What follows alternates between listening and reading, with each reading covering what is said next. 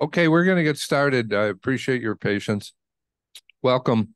We are very happy to have you here. My name is Tom Wolf. I'm a member of the Science, Medicine, and Technology Curriculum Committee, and our committee is very happy to bring you today's session.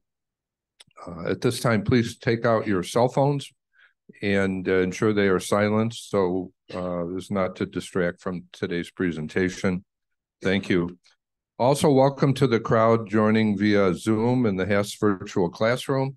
Special thanks to our course technician, Gloria Goodwin, for supporting our hybrid modality. If you have questions or comments to pose, please wait till after both of our presenters have spoken. We kindly ask you to wait for the microphone so all participants can hear you. I will be bringing the mic around. We look forward to welcoming you to our monthly program titled Music Unites Us, hosted next Tuesday, December 5th at 9:30 a.m. in the Jack H. Miller Center for the Arts. This program is a collaboration with the Holland Symphony Orchestra and will feature a live performance of traditional African music. Coffee, cookies, and conversation begin at 9 a.m. Now I'm going to introduce our two speakers today. After receiving an MD from Creighton University School of Medicine, Haas member Dr. Swanson practiced rheumatology for many years. Also, Dr. Swanson taught at Indiana University for 15 years and at several other schools. Before going to college, Haas member Russell Dykstra served for 6 years in the U.S. Navy, where he worked as a nuclear propulsion engineer. He has a bachelor's degree from Hope College and a medical degree from the MSU College of Human Medicine. Dr. Dykstra practiced family medicine for many years. This class will explore effective time use for doctors' office visits, both for the patient and for the physician. Drs. Dykstra and Swanson will share wisdom from their many years of experience as physicians and from other contexts, including as patients themselves. I'll now turn it over to Dr. Swanson to kick it off. Thank you very much, Tom. It's my pleasure to be here again. Dr. Dykstra and I have shared a lot of anecdotes as we went along here. And so what we're going to do today is, this is an outline. We're going to talk about the speakers. You've heard about Dr. Dykstra and myself. I'm a subspecialist. I'm a rheumatologist. Dr. Dykstra is a family physician. He's practiced in the Holland area, and he may know many of you. I didn't practice in Holland. I practiced in Indiana for a good number of years, as I said, with also teaching at the University of Indiana. And then I taught at the University of Illinois for a couple of years. And then we came here and I practiced in South Haven. So I've been around. But we're gonna talk about today is how to make your visit with your doctor most effective. How many of you consider, if you have an appointment at 11:15, arriving at 11:15 as being on time? No. Remember, you have to check in. The nurse has to get your vitals, do all that. So please think about coming a bit earlier. And so I always ask people what they consider being on time. And if your appointment's at 11:15, please come at about 11. That way, I'm sitting there at 11:15 waiting for you, and you can have all of my time. Determine the doctor's time budget. You can ask the nurse, how long is this appointment scheduled for? You know, you come in there and you've got a list of questions that are 20 pages long. You're not going to get through them, and you're not going to have time for the doctor to even do anything or talk to you or even examine you. So if they say you have 15 minutes, which Russ and I both know, when you're practicing medicine today, people who are not physicians try to tell you how to run your life.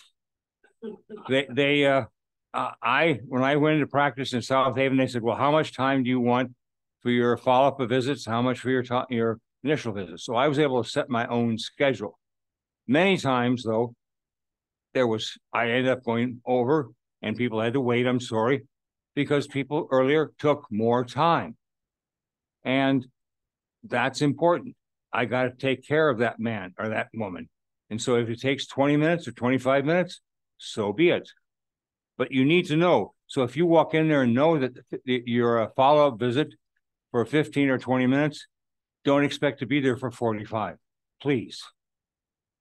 Bring a written list of medications and supplements. Or if you're not sure, bring the bottles. Let the nurse figure them out. Bring a list, a written list. You know, Joe walks in and says, well, doc, I'm taking a blue pill and a green pill and a white pill. Which one should I take? Take them all. But we don't know. You don't know. And if you're like me, I get in there and the nurse starts telling me, what's your list? And I go, blah, I forgot. So I'm as guilty as anybody else of not writing my prescriptions down. That way they can check them and then the doctor will know exactly what you're taking. And if you're going to 2 or 3 doctors, it's important to make sure that I know what your family doctor is taking and what your cardiologist is giving you so that I don't give you something that interferes with him and I get a nasty phone call from the cardiologist saying, doc, you tried to kill my patient. Make a list of questions. Don't try to use your memory because if you're like I am, I get in there and I'm as a patient, I forget. Write the questions down, and try to give him maybe 3. You can't, if you come in there and have like 20 questions, your ingrown toenails are probably not going to get answered. Repeat back the doctor's answers. When I say, Mrs. Jones, I want you to stay on your methotrexate at 20 milligrams a week. Write the answers down so you don't forget. Because it's been shown that when a patient walks out of my office and they're quizzed, they remember only 30% of what I've told them. So if you're not sure, bring somebody else along with you. If you're there with your mother, write them down because your mother may not remember them either. And she'll say, now, what did he say? Listen and accept lifestyle changes. Joe, you're starting to develop diabetes. You're 40 pounds overweight. You can either continue as you are and we'll have to put you on medication, or you need to get onto a diet and lose this weight over the next year. Listen to them.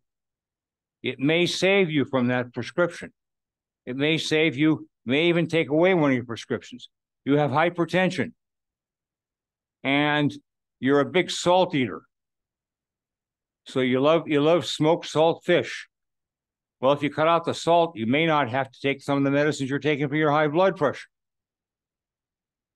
Simple as that. But lifestyle changes are as important as a prescription.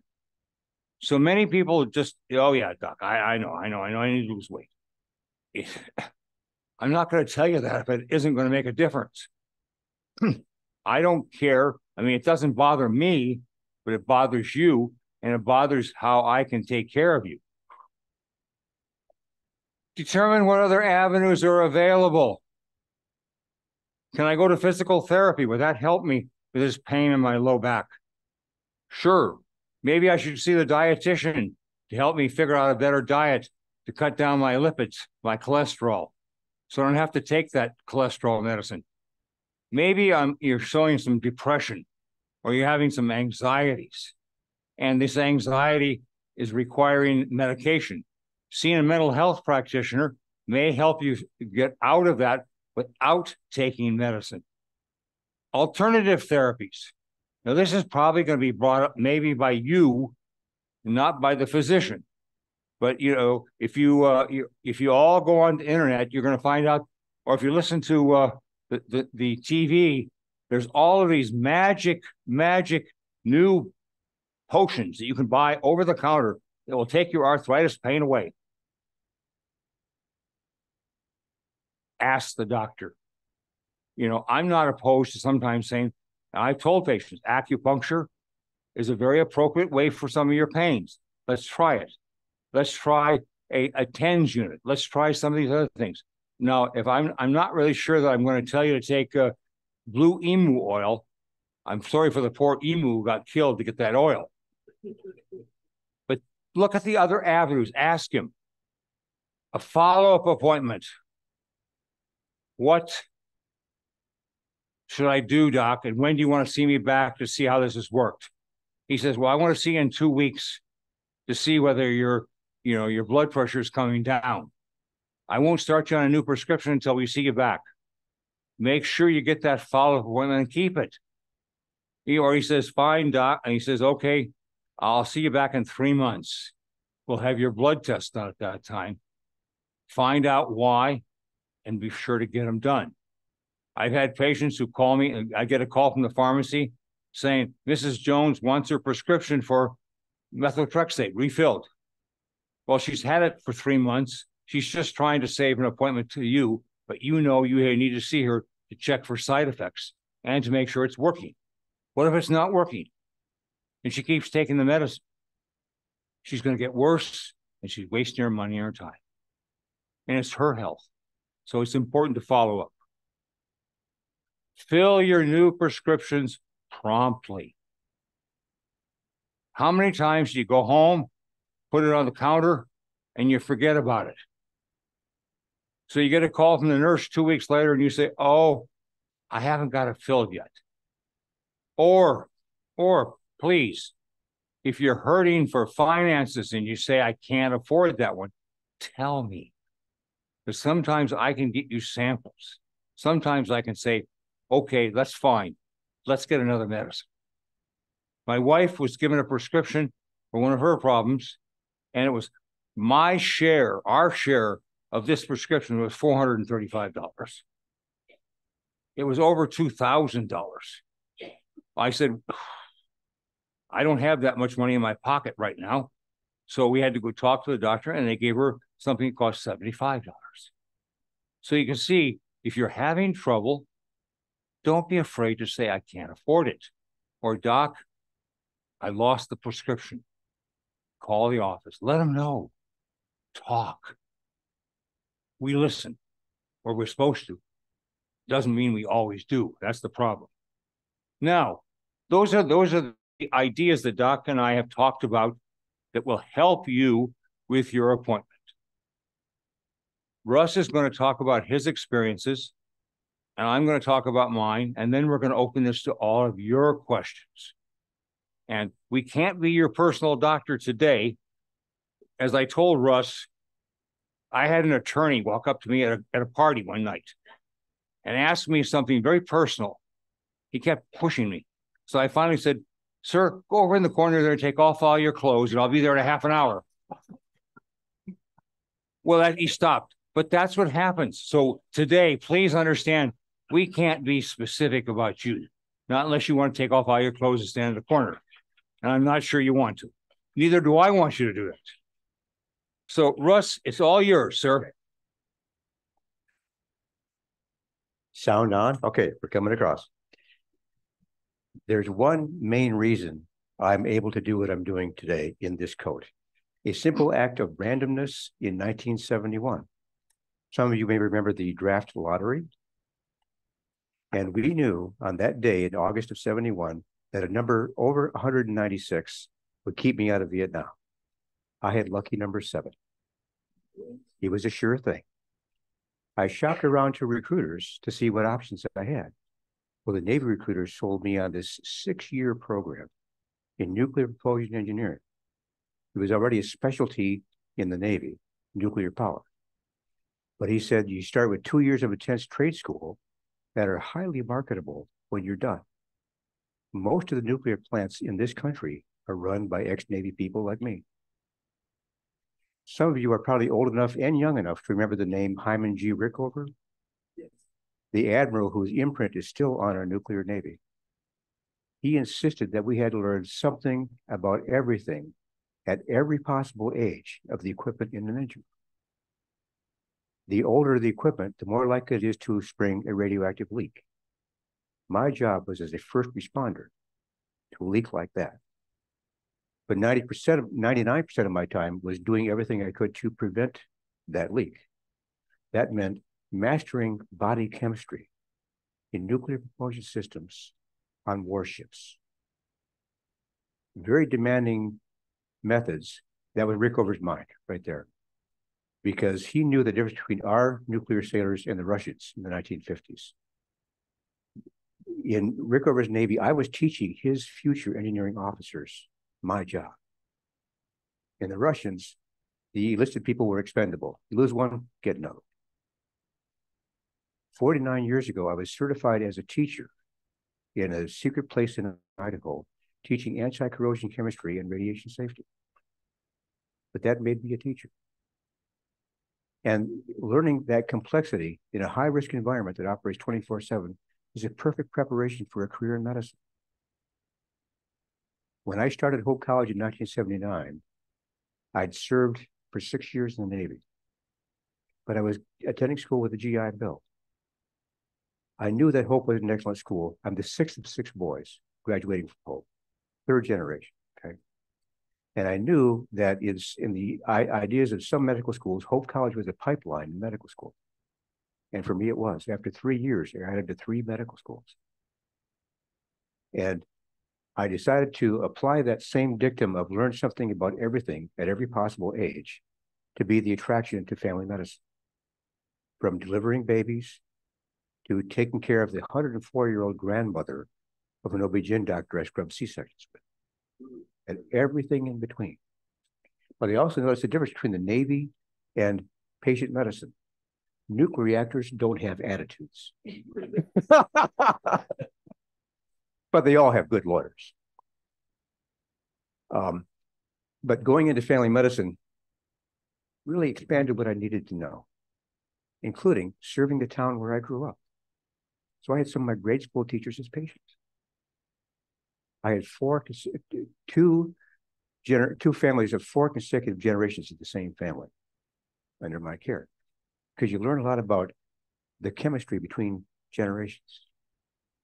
And just as I learned body chemistry in the Navy, that was easy to adapt to the complex body chemistry of the human body.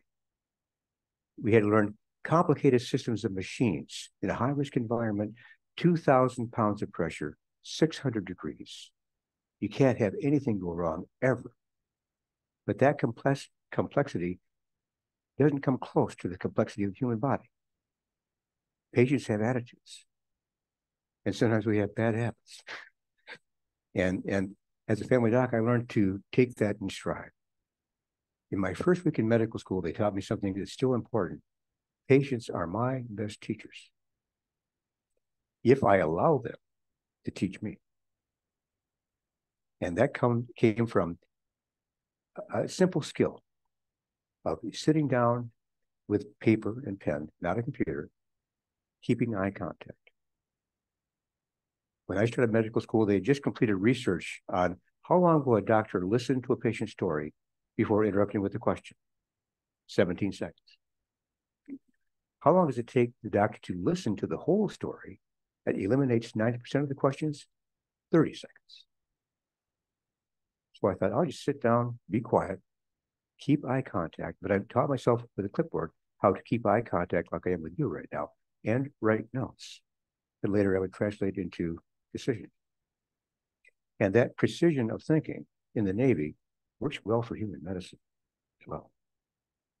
When I started medical school, the current state of what's called evidence-based medicine did not exist. That was coined in 1990, and my medical training was done in 89. But we had a class called critical appraisal, which was a forerunner of that, where they taught us to read research rigorously, to know what's strong and what's weak, and what to do with that. They taught us how to organize our thoughts on paper for hospitals and nurses, called the SOAP or SOAP note. Subjective, what the patient tells me. Objective, what I see, what I measure, what I feel. assessment, the big picture, plan. Where do we go from here? That's a simple way of organizing things in a high pressure environment, whether you're an intern. I remember delivering a baby in my 35th hour awake of a 36-hour day in obstetrics. That night, I learned that a long hot shower at 5 a.m. was roughly the equivalent of an hour of sleep. I don't think they do that anymore. But it was also helpful. For 13 years, I staffed the whole clinic here, meeting all kinds of students from all kinds of places, all in handwritten notes. And it extended the depth, because a lot of the students were children of my patients. There's that family connection. And some of you may have heard of the name D. Ivan Dykstra. Okay. My father's younger brother. Okay. And the variety of what a family doctor has to know means I never had a dull day. The difficult days came with computers. Because those of us who grew up without computers can't stand a chance to the young people of today. But we got our first computer system, and it was clumsy. It was making mistakes all the time. In 2012, the hospital took us over. And they said, we know you have your system, but you must use ours, which was worse. And we looked for ways to save time, like voice recognition software. I thought, well, that's a save time. Now, here's an esoteric medical term. After a stroke, a patient can lose the ability to do this. Simple motion, complex name, dysdiadochokinesis. If I pronounce it like that, the computer would spell it right every time. My last name is Dykstra. Half the time it would spell my name wrong. It's that IJ Dutch thing. I want to leave us time for questions. We've got plenty of time to cover. But a huge event occurred for me 10 years ago when I had to retire. I had been working in Holland Hospital's outpost in Zealand. And I was one of the first doctors that worked there. And I had been commuting to school or to work 12 months a year since 1980. Now, in late April, when you're used to riding in winter weather in Michigan, late April looks pretty nice. I was just out having a fun ride on call for my practice for 10,000 patients. And on the path on 16th Street, I passed somebody on the walk. I had to go on gravel, and I lost control because of the gravel. And my helmet smashed into her back, knocked me down, pushed the helmet over here. Murphy's Law says I have to land here. Instantly 6 skull fractures. Internal bleeding here, internal bleeding here. At that moment, a patient of mine was driving by. Saw it happen, didn't know it was me, but did exactly the right thing. Screeched to a stop, call 911, just hold that head until the ambulance gets there. That's when he figured out he was holding his doctor's head. He'd been a patient with me for 20 years. His wife, the first nurse I hired. See, we know the word providence. A lot of us spell it with a capital P. That moment for me is all capitals. Because later, Dr. Lowry, you may know David Lowry, who rebuilt my skull, he says, that man's care was the only reason I survived that crash. There you go. And what I learned was what I could have lost in that crash and didn't, because of the things that were going on at the time, like being physically fit, of getting exactly the right help at exactly the right time. Could not have been better. The ability to learn. After the crash, I spent 7 days of intensive care in Holland Hospital, remembered 0. Then 3 days in a step-down unit. The only thing I remembered was leaving Holland Hospital, telling me I'd be to be in Mayor Free Bed for 3 to 5 weeks, which is common. Well, they parked me in a room with somebody else, a young man who'd had a stroke of some kind, and he couldn't speak, couldn't swallow, but he made lots of utterances from both ends of his body. And at 3 a.m, I kept thinking, this guy needs a doctor. I'm a doctor. I'm not his doctor. You can't sleep through that. So they caught me at 3 a.m. in the lounge watching reruns of Gilligan's Island. I didn't know, like they knew, I needed to be sleeping 14 hours a day. and they sent me home to sleep 14 hours a day. My partners, of course, that was a bad day for them because all of a sudden, each of them inherited 1,000 patients who wanted them to be me. It doesn't work that way. But they supported me in my efforts to get back to work. We laid out a plan where the following year I had to pass the national board examination. And I went to an intense training school in Philadelphia to prepare me for that. I had 2 weeks after that to study everything again and then take that exam and pass. During that 2 weeks, I was hidden with 2 losses, with people making money off my crash. That was a distraction enough that I failed that examination. I did not know then what I know now. That was the best thing that could have happened to me. If you're a doctor who's had a head injury, he goes back to work, he knows what I'm talking about. You got a target on your back in the shape of a dollar sign. Make that $2 signs. Best thing that could happen. But I loved teaching so much, I continue to teach things like this. Some of you may know Chris Kaiser. Dr. Kaiser. He and Peter Gonthier, he's a physicist at Hope, had started this educational group in the mid-'80s looking at the interface between science and religion. And they invited me to join that group in 2016. And now that group meets in the living room of my home while my son makes pizzas for us. But it's that experience, that convivial experience of being with people like this. You can't do that on a TV screen. We've all learned, some of us have learned Zoom. It's got its limitations, but it makes possible that this group that I meet with, now some of you have heard the scientist Stephen Hawking, okay? One of the members of my group yesterday, who was there, was his official biographer. Because they all look at the interface between religion and science. And what I talked about yesterday, I was a presenter yesterday, looking at evidence-based medicine, which, like I said, was recognized here in 1990, been around for 30 years. Comparing that to traditional Chinese medicine, that's been around at least 3,000 years.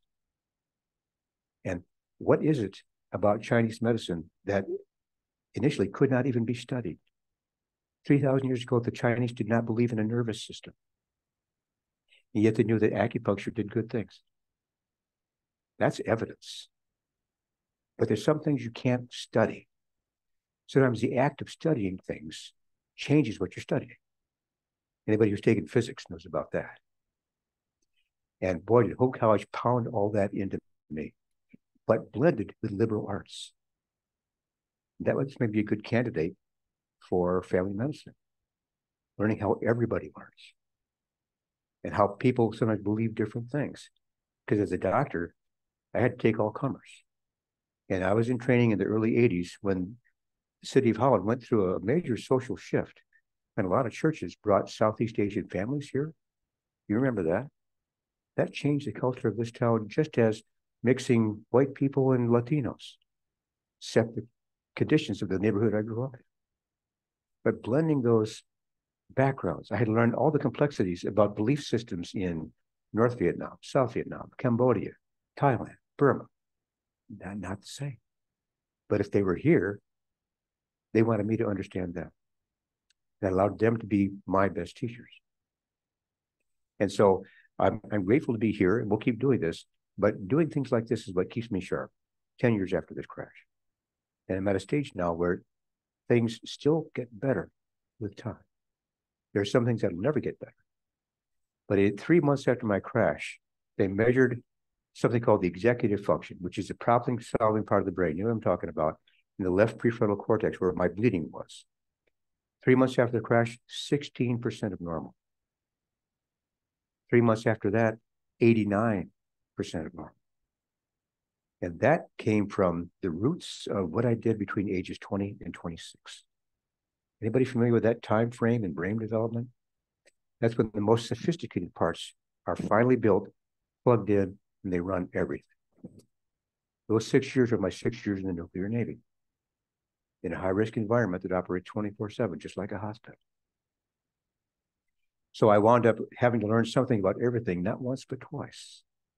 Nuclear reactors who didn't have attitudes, but had good lawyers, and humans. and a lot of Hope faculty. One last anecdote here. I got accepted into three medical schools after 3 years at Hope, but I could not graduate because I had not completed my religion requirement. Anybody hear the name Elton Bruins? Okay. He connected with me that I would commute back from medical school to meet with him to study John Calvin Institutes of the Christian Religion to finish my religion requirement. So in 83, when I graduated, I already had a year of medical school under my belt. But all that came from that lucky number 7 in 1971, but also coming from a blessed family who generations before me were trained at Hope College. Not as doctors, but Hope's good at everything. Now, we can decide where we go from here. Questions, answers?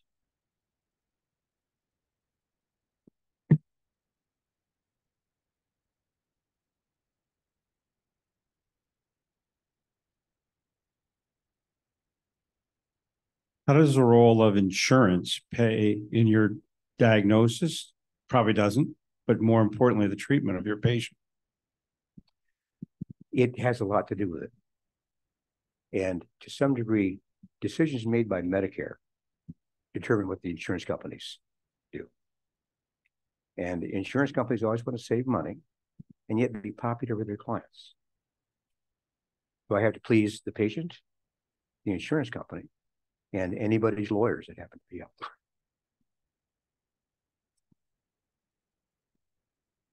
Fine. Thanks. Russ, thank you. It's pretty hard to follow that act. I'm going to talk about some issues a bit different that I see as important for you to know about when you're dealing with a family doctor and a specialist. How many of you here see more than one doctor? Okay. How well do your doctors communicate? You say yes. But I can tell you what happens today was particularly with the computer systems is that Hope's computer doesn't talk to this computer, doesn't talk to that. And unless you try to make an effort, you don't communicate. That's my first thought. Make sure that all of your doctors communicate with each other. Tell the nurse if you have to. Don't tell the doctor. Tell the nurse, please make sure that doctor's notes get sent to Dr. So-and-so. Very important. What happens when I see you and you're there for lupus and you have high blood pressure?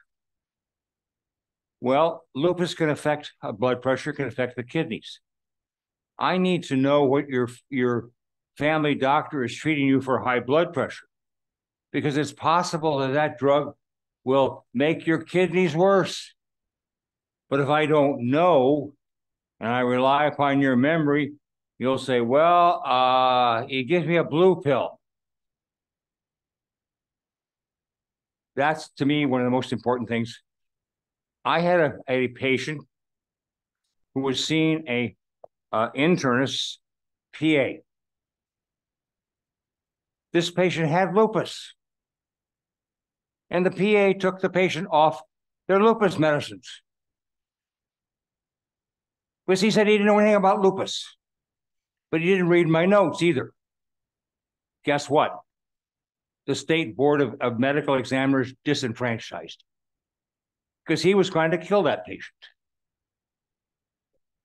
And when I talked to him, he admitted he didn't know a damn thing about rheumatology. I don't think he had to be, knowledgeable, but just don't change medicines without telling each other. That's number one. Make sure that all of your doctors are communicating with each other. Very important. Very, very important. Especially in today's world where each of these doctors may have different systems. computer systems. And that's the problem. You may have one, I may have one in my office, but when I come to the hospital to see you in the hospital, I have to write in a different computer system. Boy, that's hard. I can't remember all the passwords and all that stuff. So I'm calling IT very often. Okay, the next thing I want to talk about, that's important because today's world is very complicated. Now, I want to address one issue that you may all have heard about. AI. AI.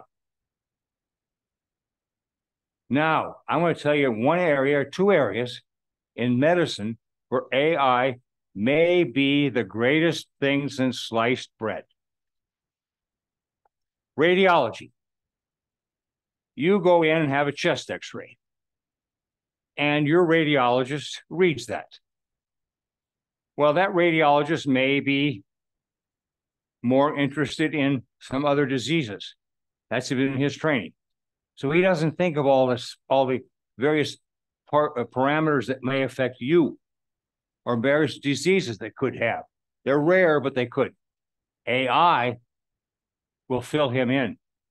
So that report comes back to your doctor, and that has his impression plus AI in it. So the 10 other diagnoses that he didn't think about are mentioned. So it really can help in medicine today. AI has been helpful. Same thing with pathology. I had a growth taken off. It's come back. But anyway, the pathologist read it. But the pathologist, has only a limited amount of knowledge. I mean, just like I do. He only knows certain things. But AI can fill in his report such that 6 other diagnoses may be suggested. So AI in medicine today in 2 areas, radiology and pathology, have great potential for better healthcare. That's important. What about ER? Pardon me? ER. ER? That's another whole basket. And it depends on who's working in the ER. You may have family doctors working in the ER, or you may have ER-trained subspecialists. Well, you come in with a collapsed lung, and the doctor who has been only out of his internship a year has only seen maybe 10 cases, where the ER-trained doctor has seen 50. So there's an importance there. It depends on where you go.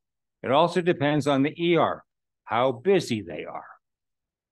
I'll tell you here, I'm going to brag about Howland Hospital. I had a stroke in 2019. I was down in South Haven. I got in my car to come home, and my hand wouldn't even turn. I couldn't get my whole arm to move the shifter in my car. I realized what was going on. My legs started feeling weak too. Well, everybody else had left. I was sitting in the parking lot, no one there. So what did I do? I put that arm up here, and I drove back to Holland. Boy, did I catch hell. But anyway, I walked into that emergency room here, and I said, I'm having a stroke. Boom. Within 10 minutes, I had an IV in place. I had seen a doctor. I was in the CAT scan. There was a protocol that they followed. They're monitoring this all over the country, these protocols. I've got to say that within 10 minutes, I was in the CAT scanner. This hospital here immediately from the ER had a protocol. You say stroke, everything else stopped and they started doing this. Yes, sir. Along those lines, people may have heard of a treatment called a clot buster, given for a heart attack in progress in the late 80s. 10 years later, that came available for using for strokes. Yes, like yes. Mine was not mine. And the first time that had ever been used in Howland Hospital was on a patient of mine. He'd come in, he had to come in within an hour of the onset. He was there within 20 minutes. We debated back and forth. We've never used this. Should it be any good? But we know he would fail if we didn't. We went for it and bam, it was gone. Just like that. The third thing I want to talk about within the field of rheumatology, let's take rheumatoid arthritis. Rheumatoid arthritis is a disease for which we don't know the absolute cause. We have good ideas that it's environmental and it's genetic. But for most of my career, the medicines we were using to treat it really weren't putting the disease to sleep. Today, we have medicines that if we start them right away, they can put that disease to sleep. But guess what? There's two things. One, you've got to take the medicine. Number two, you've got to be able to afford it. And that's the problem we have today with our pharmacy systems. These drugs are far, far, far outdated. I mean, overpriced. When I started seeing drugs like Humira and Enbrel, they were $12,000 a year. Now, I'm not sure about you, but I don't think I could afford on my budget $12,000 extra dollars. So what we had to do is find ways of getting the drug cheaper. And that's part of the system we have today, that we don't have ways of making it cheaper. Now, President Biden signed the Medicare Act that allows Medicare to negotiate. You see, up until now, Medicare couldn't negotiate with the price. Pfizer used to tell them, Medicare, this is the price of this drug, take it or leave it. Medicare couldn't even suggest anything. Today, we're going to start to see some changes. Medicare is going to be able to negotiate. We also are going to see some biologic similar, not generic, but biologic similar drugs that may be just slightly different chemically, this huge long line of chemical structure, but work the exact same way as the trade name. They're being done much more in Europe than in the United States. You know why? The pharmaceutical firms have priced the biologic similars at the same price as the big ones. So we're not getting the benefit. So it's important for you to know that and to negotiate with your insurance company. And that's what many of us had to do. We had to put a whole person in our office that negotiated with insurance companies. First to let them see me. I got a question to ask you about the drugs. Yes, sir. I used to do drugs. Yes. Literally. I remember making Lipitor when we first started in 1997 and 96. Yes. The cost to make 1 kilo of Lipitor active cost us the price about a Mercedes. It's about $95,000. Yeah. And in 2 years, we brought the price down to about $2,000 a kilo. Yes. A kilo. So that was like a 40-fold decrease price. Yes. And it kept going down. So during the patent protection period, Pfizer was making a lot of money at the expense of Warner Lambert and Park Davis when I worked. Yep. They just fired us all and kept the profit. This is a good example of our pharmaceutical industry. I'm not opposed to it. They've done, you remember, if you look in Canada, they have not introduced a new drug in over 10 years. Look what we have introduced here in the United States in 10 years. I wouldn't want to start. I would say it's about 1,000 drugs in 10 years. 1,000 drugs. Thank you, Wally. So you see, the United States isn't all bad.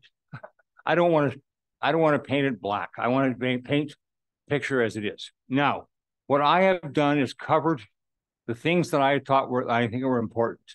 You know, make sure there's good communication. Make sure you take the medicines. Make sure that you be aware of the costs and how to negotiate. I'm going to shut up. As you can see, I love to teach. I taught at Indiana University. It was very interesting I moved from Evansville, Indiana to South Bend, Indiana. And who should come walking in to practice rheumatology? But one of my students from the first year. He said, "Oh my God, my professor is here." And I said, "I'm going to keep my eye on you, young man." Right here. I can't remember. Harry Staley was a rheumatologist in Holland for a few years until he retired. When I was on the faculty at Indiana University, he was a fellow. So you see, I've been known Martin, Dr. Martin up in Grand Rapids and his group. I've known many of them from their training. They're all younger than I am. I'm an old fart. Okay. I do have another question to ask. Yes, sir.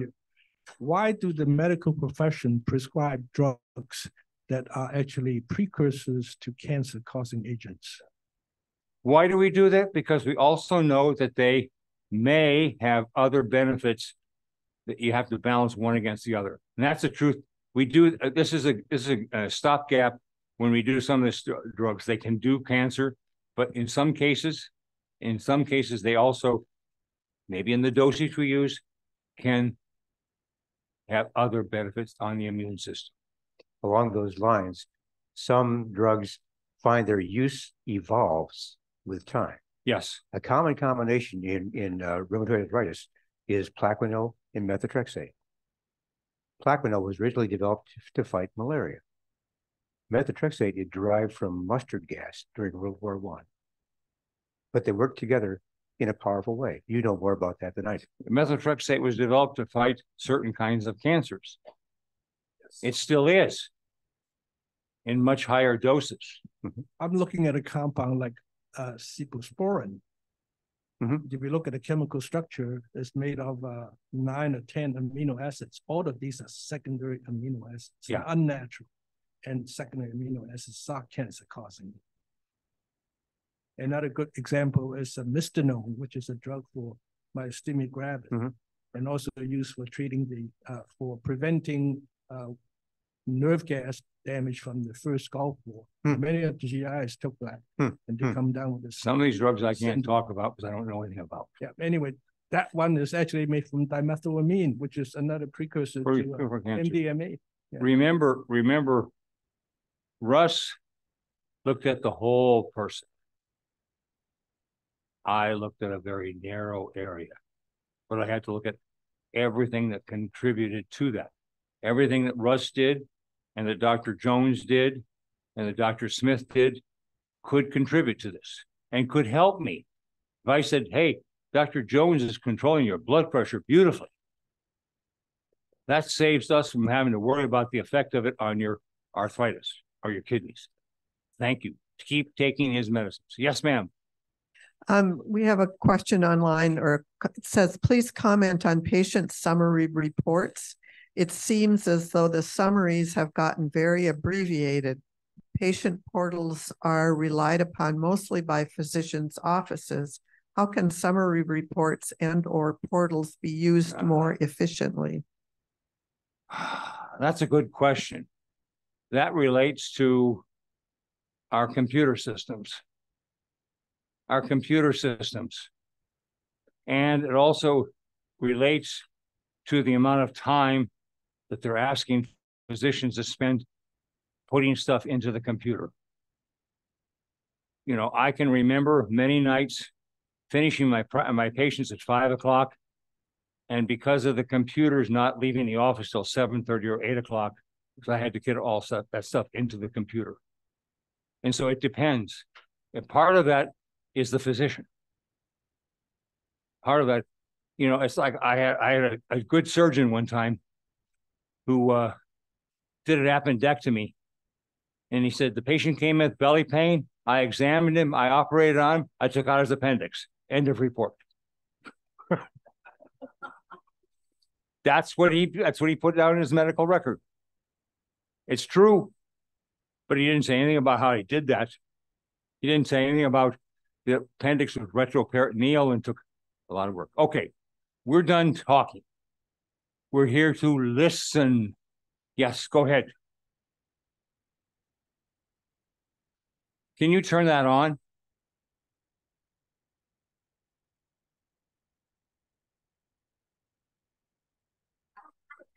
We are. Okay. I watch, television and I see all these ads for these wonderful drugs and the side effects are going to kill you. Yes, yes, yes. And I'm not taking any of them. I mean, give me something natural, whatever. And so, I mean, am I being silly? What do you mean by natural? That's it. Herbs, diet, it would be exercise, all of that. And if God takes me, well, then so be it. But am I being unreasonable? In some ways, possibly. In some ways, you're using that term natural, which to me is a cop-out. Some of those drugs are very beneficial, but they all have potential side effects. Even your herbs. Do you know that cinnamon can treat rheumatoid arthritis? But you got to take about 10 pounds of it every day. See, so there's a natural that you can hear about. Oh, it treats cancer. It treats this. Yeah, but how much? So you have to be very careful with that term, natural. The other thing with natural, you don't know how it got there. You don't know how it was processed. And a lot of naturals, they wind up with lead, plutonium, or complicated chemicals from the harvesting process.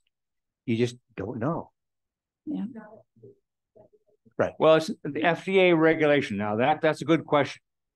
The FDA treats drugs. Supplements, no. And if you read that down there, it says this drug does not treat or diagnose or treat any disease. Wait for the microphone, please. Yes, wait for the microphone, please. Oh, go ahead. Yeah, I was just thinking, is it reasonable to refuse a medication due to the side effects?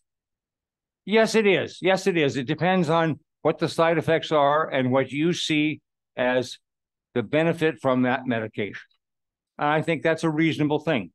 If you're going to be placed on a drug that has used for cancer and it's being used for something else, you may want to think twice, depending upon, you have to ask, you have to know. And I think the doctor has to give you legitimate material to read.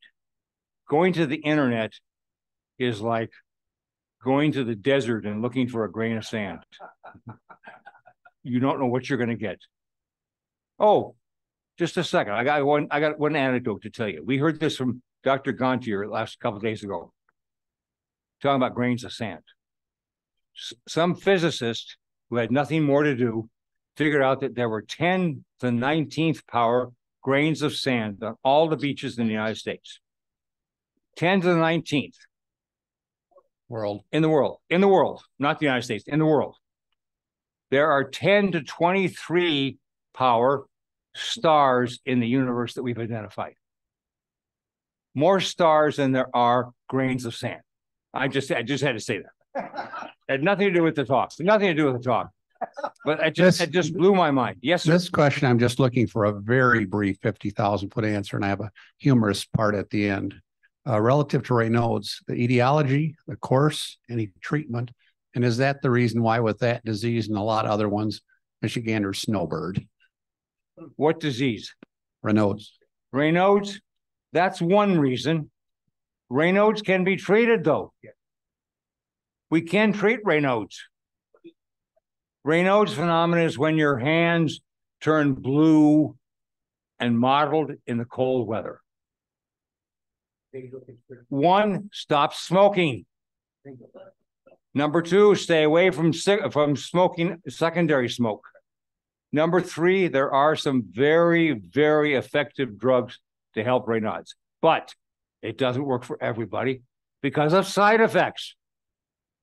So, but do they go to Florida for that? That's one reason. That's a good reason too. Except if you want to go get early bird specials down there in Florida.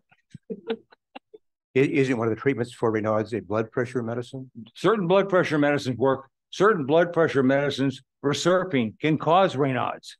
So we have to be aware. Yes, ma'am.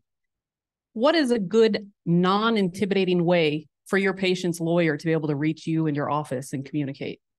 A non-intimidating way? That's a question.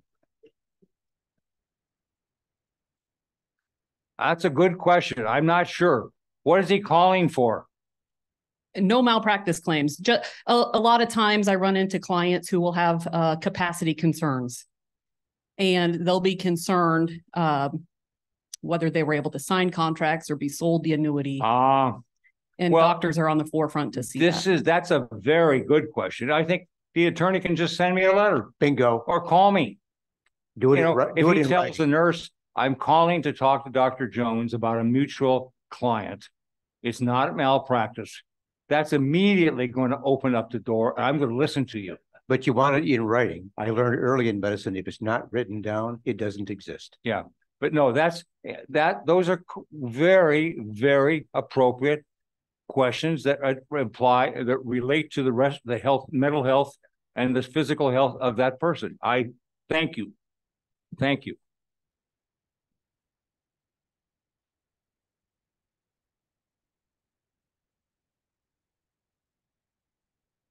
I don't know whether this was a regional thing or a national thing. I had my first pregnancy in 1962, and I would go and visit my doctor, and he would take an examination and ask me questions, and everything was okay, weight and blood pressure and all of that. Do you have any other things that you'd like to talk about? Well, I'm tired all the time. I just really don't have a lot of energy. I can help you with that. And they prescribed amphetamines. And I don't know if that was a Detroit thing or not. Now, after all these years, I know where those amphetamines went, and it is recognizable in the behavior of my 3 sons. Was that a national or just a local thing? National. I think amphetamines, I mean, we've seen many drugs that have come out that we looked like they were spectacular.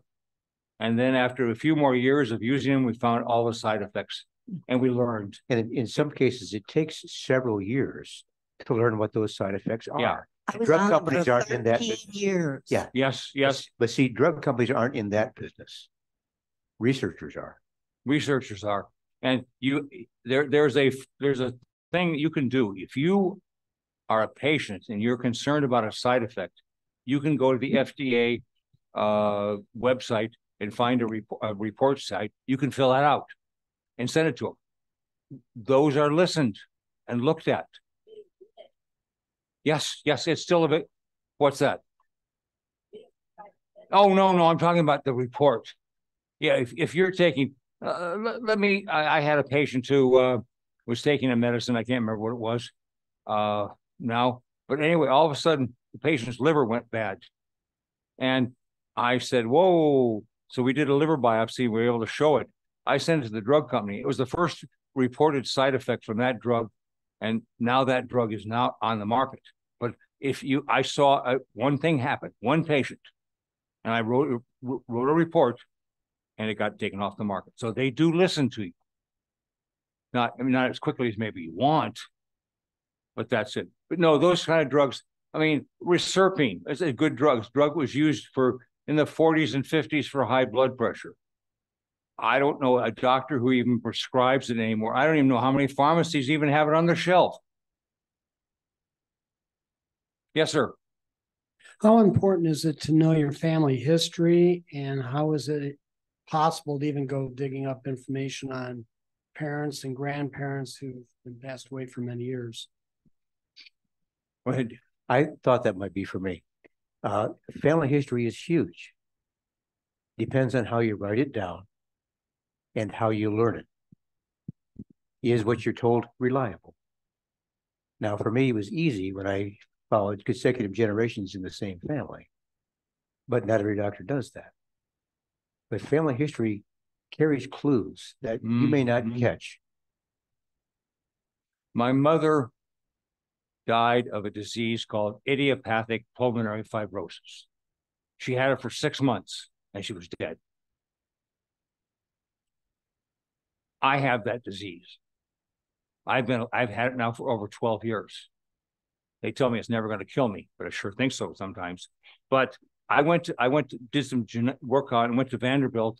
At that time, they said there was a gene marker. Well, since that time, that gene marker has been thrown out. But anyway, so the importance of the family history is very important.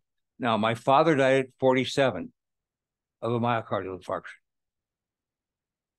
My grandmother had heart disease, and so the history of heart disease is very strong. My wife's father died of colon cancer. On that side of the family, his sister died of breast cancer. Another one died of breast cancer. So you don't think there's a gene in there for some cancerogenic process? Yes. So that family history is important. Now, how do you find out? Sometimes it's going to be very hard. Sometimes, the medical records don't tell you anything. Sometimes you can't get those medical records. I'm going to blend in with something you said, myocardial infarction. The first house call I ever witnessed was for my father in an upstate New York rural town, but that's all the doctor did was house calls. And it took them an hour and a half just to get there. I was angry about that, but when you're up in the hills, that's what it is. And that's a distracting thought. I'll give it back to you. Many of the very rare diseases. Let's take Huntington's chorea. You may have heard about this. Huntington's chorea. Mm-hmm. It's been traced back to one of the persons on the Mayflower. So it's important to know, but Huntington's chorea is something that you need to know about because you can look for that marker and you can be aware now today in your siblings, for example, or your children. If they have that marker, you're going to be particularly aware of doing certain tests and looking at certain things to see if they're starting to develop. The problem is there's no treatment. In my previous comments, I got distracted by thinking about my father. But that time with him taught me the power of house calls. In 1987, I was still in training, but I could practice independently. I learned the power of house calls done on a bicycle in downtown Grand Rapids. I would ride there slowly and learn the neighborhood first. Then I would knock on the door, see how long it takes for someone to answer, who answers. But the peak learning was as soon as I was inside the door was closed, things I would smell, things I would not smell. You can't hide cigarettes. You can't even cover it with fresh baked bread, but you can try. But what I found is that house calls were powerful in my understanding things about my patients that I could not learn in my office. I'm in their terrain. I'm wondering if anybody here has been recipient of a house call. Okay, you know about that. And one time I was talking about this and somebody said, oh, doctors never do house calls. We do house calls. We don't advertise that. The only house call that I ever made was for an elderly nun who had terrible disease called scleroderma. I went and saw her and took care of her for over 2 years. And, every 2-3 months I'd drop in, I'd call, and they would make sure the sister was properly dressed for me, and so on. But that was the only time I did. No, I've never done it. I've heard about that. Yes, ma'am. How much collaboration is there between physician offices and county, state, national health departments in reporting health data? Terrible. It depends upon the laws of the local area. It depends upon the health officer. And it depends upon the physician being aware of what the laws are. But right now, it's variable. If you went from Kent County to Ottawa County, you probably would find all kinds of things different. Plus, Ottawa County is trying to pay their health officer $4 million. For 25 years, I served as a doctor's doctor. a dozen doctors chose me to be their doctor. The last 10 years of patient has taught me a lot. But again, I'm distracted.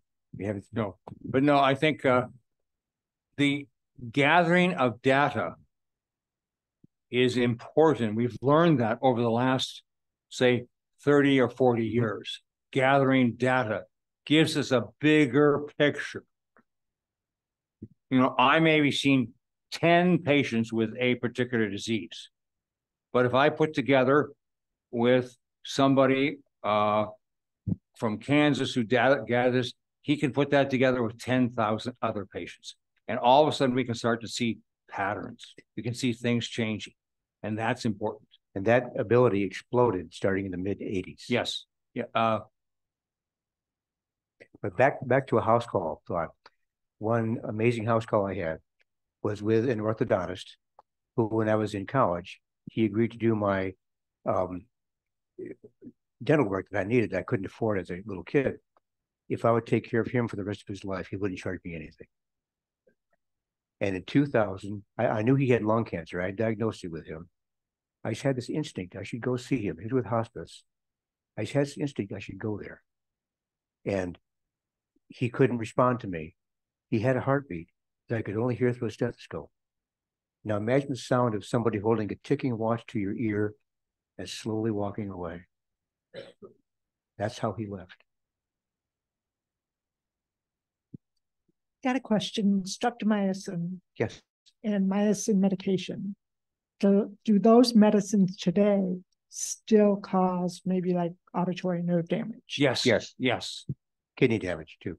And we know that streptomycin, yes, it does cause auditory hearing deafness. I'm a stat for that. So yeah, that those are drugs that we used before. That was one of those treatments for tuberculosis. Sure. We don't use it anymore because we learned that.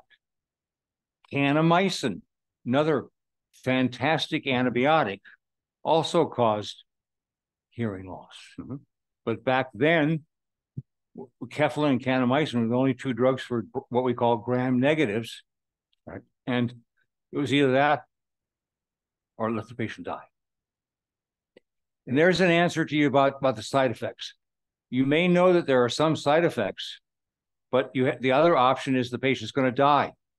You know the patient's going to die if you don't try it. If you save their life, you can get hearing aids for them 20 years from now. what about the elderly? Are they more susceptible to auditory nerve damage with the mycins? Yes. Okay. Yes, yes. Yes, ma'am. There's a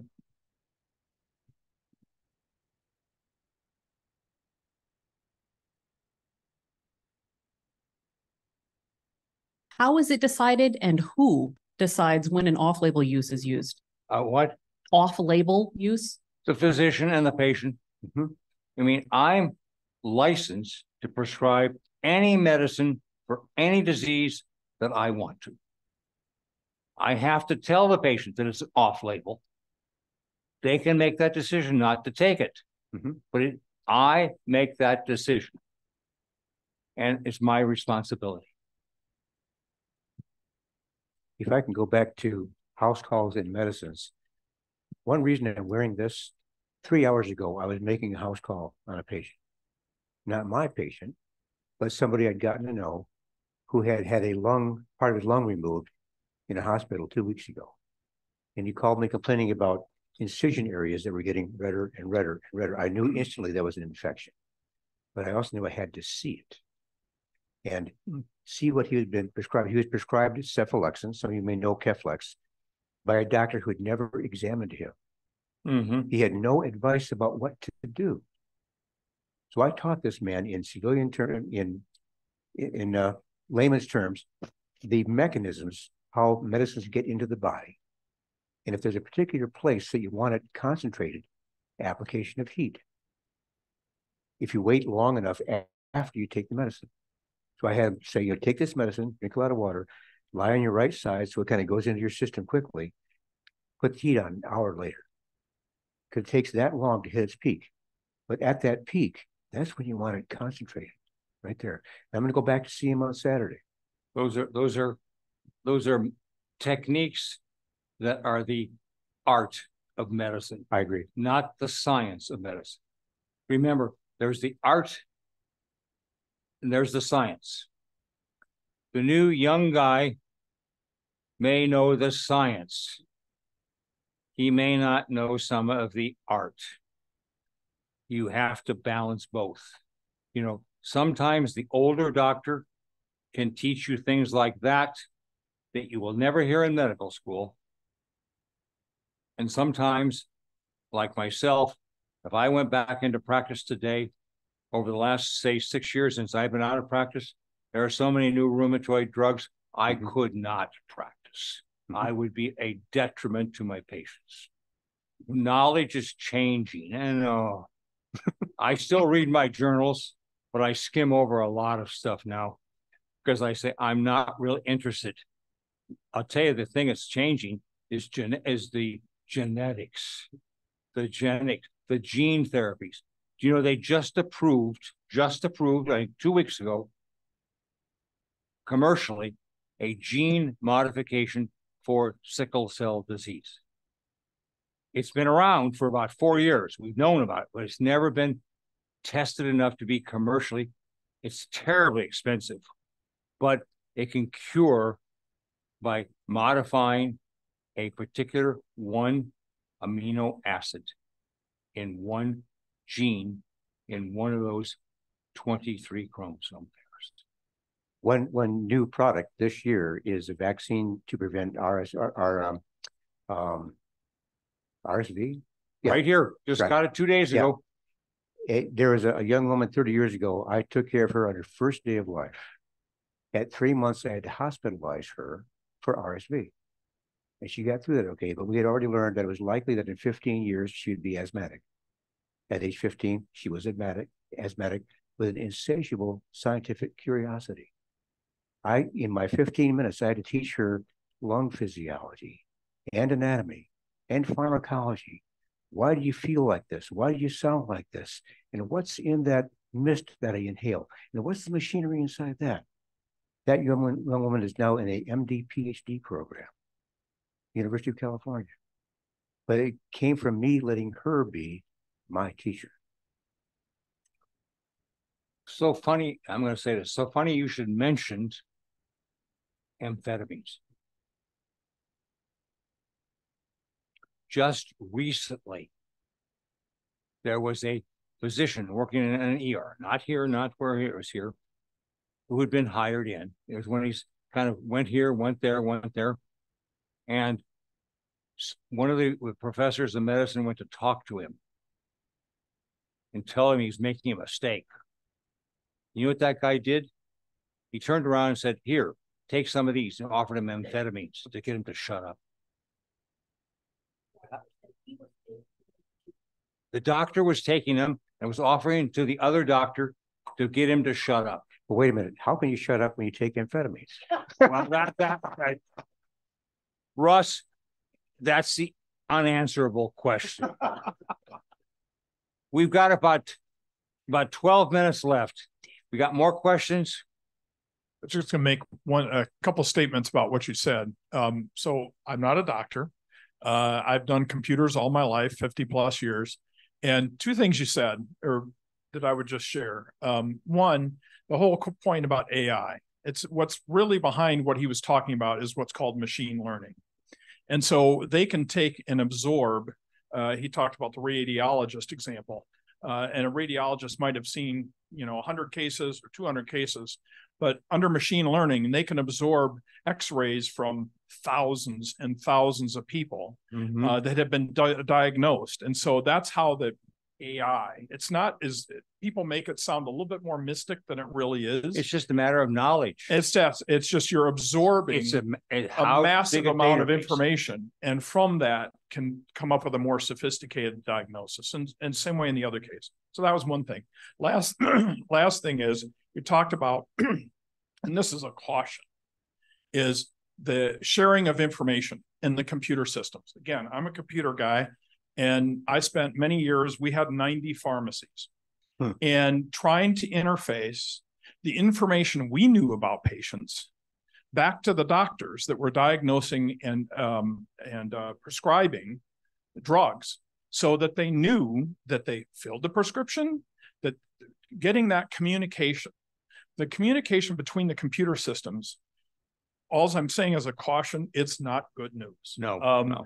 There's a lot of work going on, but everybody has a different motivation and their willingness to share information. And I could go on, I could do a half class just on this topic. Yes, but yes. you would all be bored and to sleep. But I'm just telling you, share what they're saying is really important. Share the information, because there's a lot of good information in their various computer systems, varying standards. You talked about the example of I think was a birth or whatever, that they didn't provide much information. Every doctor's different in terms of what information they put in the computer systems, and then getting them to share between hospitals, practices, and so forth. There's a lot of effort. Like I say, I could teach a class on it, but don't hold your breath. And so I just encourage you to share what they're saying about sharing information, because the computer systems are not talking. It's eventually going to happen, but it's going to take a very long time. You have to keep in mind that the insurance companies, who are the ones who tell physicians, yes, you can't have that, you can have that drug, or no, you can't, don't always look for the person at their end who's knowledgeable. I wanted methotrexate back in the old days when you had to get down on your hands and knees and beg for methotrexate. One of the insurance companies denied it. They said, try naproxen first. So I called them. The doctor who was their quote expert was a retired OBGYN. He didn't know diddly squat about rheumatoid arthritis, but he made the decision that insurance company denied the drug for me. So you have to be aware that you have to fight sometimes. So if they deny you, challenge it. You talked about systems communicating with each other. Yeah, the system. Some systems will put up barriers. Yes. 30 years ago, I learned I could never talk to anybody at the VA. No, the VA. Oh, yeah. But see, that is John's brought out a thing. The computers can make life miserable because one system doesn't talk to the other system, and so communication can be a problem. Sometimes I would say, make a copy of my note, put it in the mail, and send it to the doctor. That way I didn't have to worry about the computer systems. Now, the next question was, did he read it? Yes, ma'am. We've got about 5-6 more minutes. I hope I've answered your questions. I hope we've entertained you as well. You mentioned OBGYN. Is there still a controversy about postmenopausal women taking hormone replacement therapy? Yes. Yes. It may replace hormones and help with the menopausal symptoms. But as far as the long-term taking of hormones, we know that it's associated with higher risk of cardiovascular disease. And we know that it does not prevent osteoporosis. Hormones do not by themselves do it. Activity helps. Activity helps. Other things. I think you were here when we talked about osteoporosis. So you heard me. Yes. I recognize you. I know you were here. I know many of you were here. Yes. Calcium carbonate is the cheapest, but it's not the most well absorbed. Yes, sir.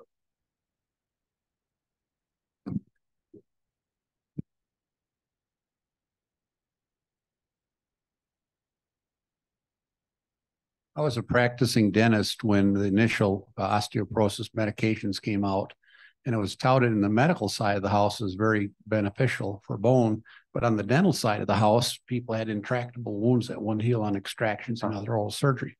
That's not talked about much on the medical side. Haven't heard that. It is still recognized. It still is. The osteonecrosis of the jaw and the healing is still a problem. And you hear that with every one of these commercials. They recognize that it's still a problem. So I can't tell you it's not gone away. It just isn't talked about. Well, that's a possibility, but the probability is not very high that I know of. You see it from that end. So I need your input to hear that too. So my opinion, maybe not what you've seen. So that the idea is let's get together and talk it over and see what we know. You'll teach me and I'll teach you. Before we close, I want to share a parallel anecdote, one from 1990, one from last week. In 1990, I had a patient who was a very gifted sculptor of full-scale clay models of cars at GM. But he had served in the war in Korea and saw terrible things, who could never tell anybody anything. My medical school taught me how to detect depression. This wonderful new product called Prozac had just come out. And I said, let's try this. Come back and see me in 6 weeks. He looked me in the eye. 6 weeks later, he says, Doc, you gave me my life back. Yeah. Through my brain injury support group at Mary Freeman, I met a young man who at age 18 was ranked the #1 tennis player in this country. He became a tennis pro. Had a COVID vaccine that went bad. Gave an intractable headache. Had to do spinal taps to find out what was going on. That permanently damaged him. Changed his vision. One of the assets of my continuing to read modern literature is I came across something about a particular type of glasses that might help his altered vision with prisms. You know what I'm talking about? And he told me the same thing last week. Doc, you gave me my life back. But study and listening, that's teamwork. Bottom line, before we end, we physicians are not perfect. We physicians have our own blocks, our own biases, and we are sometimes very unknowledgeable. So the idea that holding physicians to an impeccable standard is difficult, but you people often do that to us. So we'll accept that and do it. But remember, we are not perfect. We do make mistakes. Sometimes those mistakes are based upon bad information and bad study. Sometimes those mistakes just occur, and so I have to tell you, my legal friends, and I'm talking to you, they know that. Sometimes we are responsible for our mistakes. And that's where malpractice comes in. Now, it doesn't mean that every whiffin has to be sued. God knows. In 35 years, I have never been sued. Partly because I tried to do the very best I could, but I also documented everything. That's the key.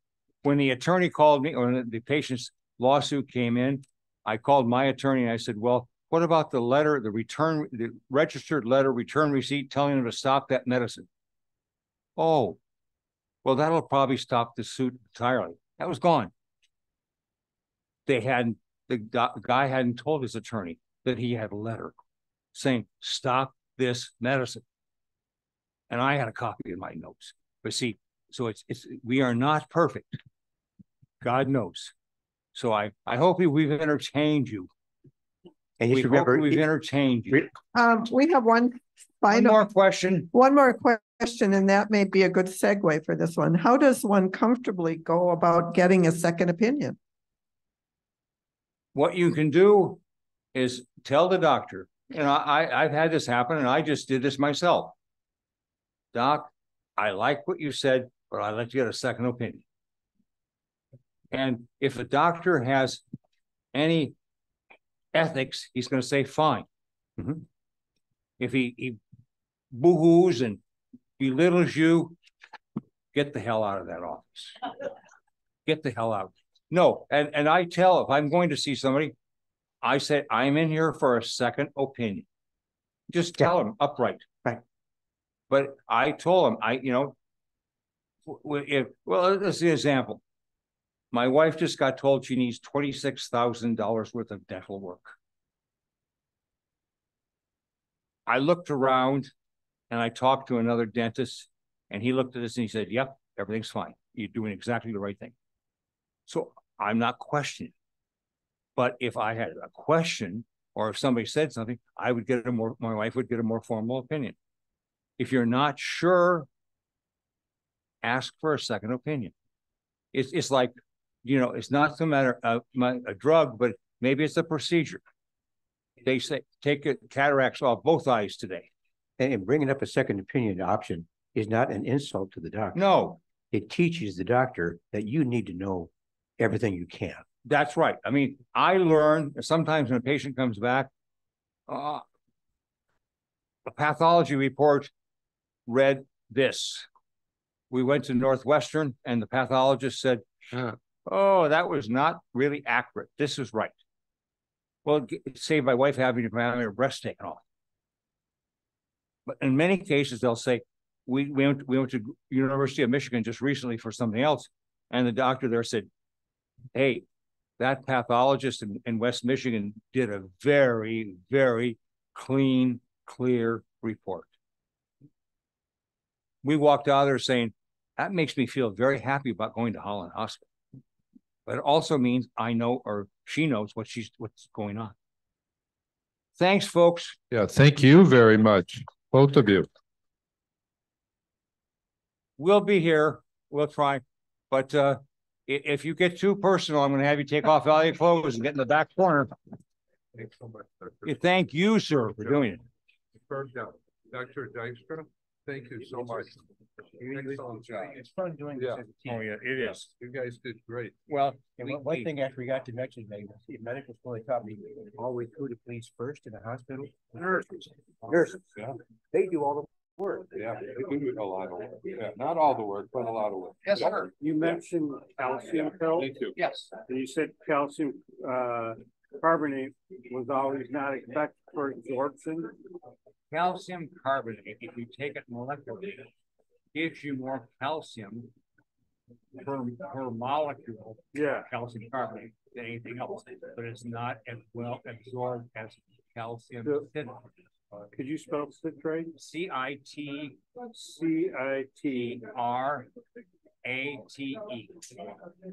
And that's what we should take. Calcium citrate actually is better absorbed. I mean, it's better absorbed than calcium carbonate. Did I take something from Passport? I don't remember what it's called. I'll look and see if it's citrate or not. Well, there are many times calcium carbonate is the cheap. Okay. But you have, because there's less calcium in a molecule of calcium citrate, you may have to take more tablets of the citrate to get the same amount of calcium absorption. Yes, of the absorption. Yeah. Thank you. It really, calcium lactate is also harder to find. Calcium carbonate is cheap. It's chalk. Okay. But if you really want the most bang for your buck, calcium citrate gives you more bang. Is there a brand that you? If you want me to stand in the corner and start. No. Okay.